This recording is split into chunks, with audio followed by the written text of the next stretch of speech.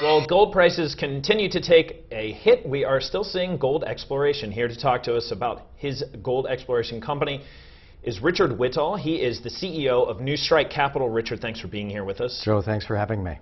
Richard, a report came out today that says Newstrike Capital, your company, is looking to sell itself to a Chinese state-owned enterprise.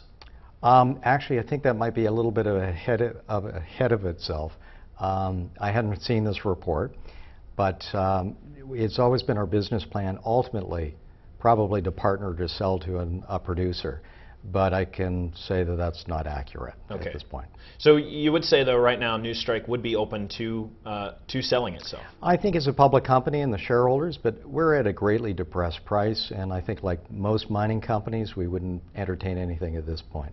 Okay, and so right now you can't confirm that report? I can't confirm it. Okay. But thanks for asking. Well, Newstrike, one of your big locations of exploration, it's in Mexico, Guerrero, Mexico. What kind of size are we talking about here? Well, this is an emerging gold belt in Mexico. It's about 4 hours from Mexico City, and it is home today of the largest gold producer in the largest gold mine in the country.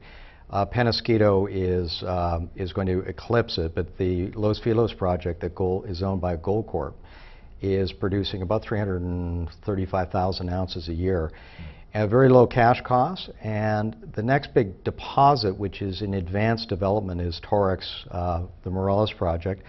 And last month we announced our first maiden resource, and we're another multi-million ounce deposit with, it looks like pretty good economics to it. Okay. Now, this is also work with Goldcorp, is that correct?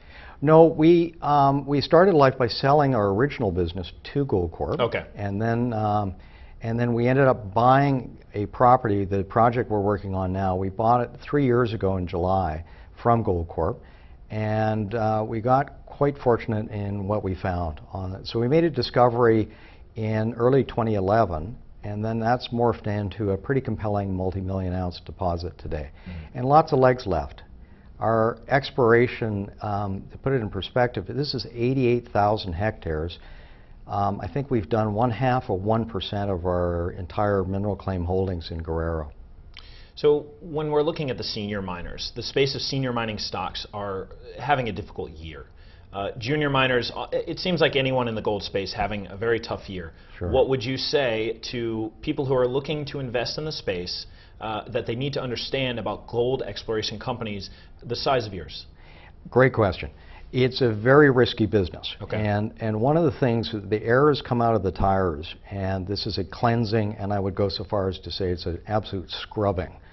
At this point, you have to be very, very careful what company you buy in the junior space.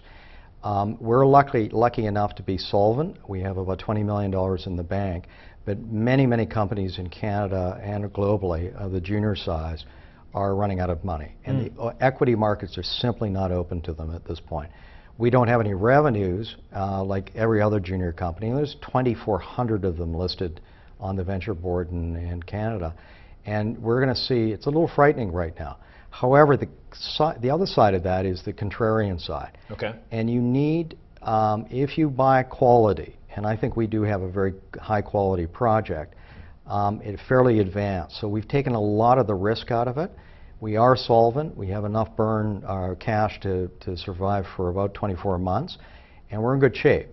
But I think you're going to see a lot of these companies disappear over the next, if this market doesn't correct. But it presents a heck of an opportunity for investors too, if you are, it's compelling value. I would advise people probably go into the seniors and some of the better intermediates before they dabble in the juniors. You've got to do your homework on these things. And so to return to, you said you feel like you guys have high-grade deposit, right, which would make you an attractive opportunity for other companies looking to possibly purchase Newstrike Capital. No? Absolutely. It's part of our business plan. And it's not dissimilar from other companies where our motto is basically to discover, partner, or sell at some point. Okay. This is sort of a proven exploration model. So I can see how somebody might misinterpret that. But really what happens at this point is it's a global business. So there are multiple companies out there with high quality projects. We happen to be in Mexico, which is a North American jurisdiction, a long history of mining in Mexico. It has terrific fundamentals to this project. We do have this high-grade core, and mining is a very capital-intensive business. So if you're going to put in an expensive mill to produce gold, right. You want as quick a payback as possible.